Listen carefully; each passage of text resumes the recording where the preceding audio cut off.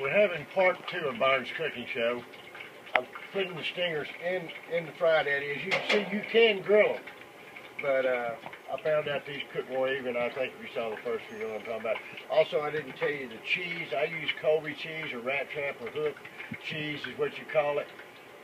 It seems to have take longer to melt it. It stays in there better. I've tried pepper jack, cheddar. You can use any kind you want, but I recommend Colby. Starting to get a little bubble going here.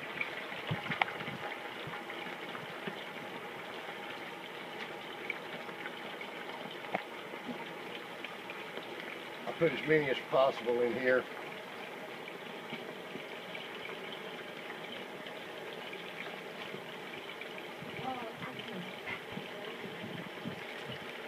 Uh-oh. As you can see, if you put too many in here, it starts getting grease all over the place. I did this on purpose to show you how bad you can do this. Can we get... What? Y'all don't interrupt my cooking show over here, please. I have an audience here. You can see my wife over here. She's diligently working.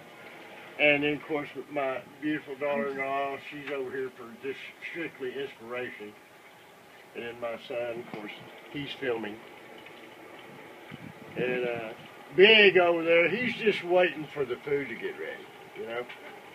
Anyway, I'll get back to you on the next film and let you see the finished product. I just want to see, like I say, you can do it either way you want to on that. And I'll get back with you guys later.